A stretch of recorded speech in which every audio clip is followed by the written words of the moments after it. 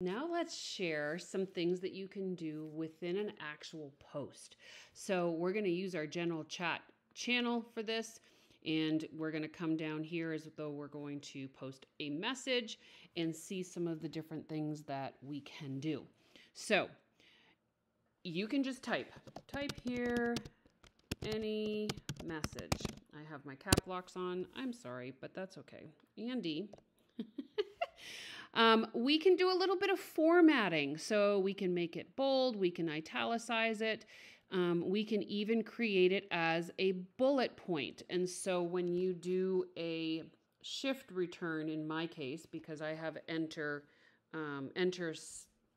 set to actually post the message, not type here. And let's chat. Okay, so I just wanted to kind of show you that you have the ability to do some formatting. So if I highlight it, I can choose it to make it do bullet points with numbers. I can actually indent it, which means that this particular feature allows you to block quote. So if you don't know what that means, you can search it up, but it just kind of shifts everything over, groups it together, and allows you to highlight it a little bit. Now, if you know how to use coding, you can enter some code. You can do a code block, same thing, right? There's a lot of features in here that you can utilize in just the message section. You can also create a audio clip. So you know how in Messenger we have the ability to send voice clips? This is the same thing. You can record a little audio clip and send it into the chat, into the channel.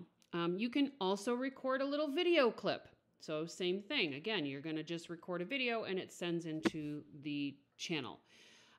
You can tag somebody. So for instance, if I want to come here and say, Kimberly, if I click on the @ it puts the @ sign in there, and I'm going to tag Kimberly in this particular message. That way she gets a notification that somebody has tagged her or mentioned her in a comment. Okay. You can use little emojis, right? We can use the emojis, and see there are some specific to us emojis, which is super fun, right? And then you can use the formatting well, it was already up there. So this toggles this top bar off and on. And then you could attach a picture from your computer. You could attach a file. Canvas is a note take. It's almost like a Post-it note. So you could also attach that. And then hit enter and it will get posted. Okay. I'm going to go ahead and delete this so I can show you how to delete it as well. So you come here, click on the 3 buttons and delete the message, and then it's gone.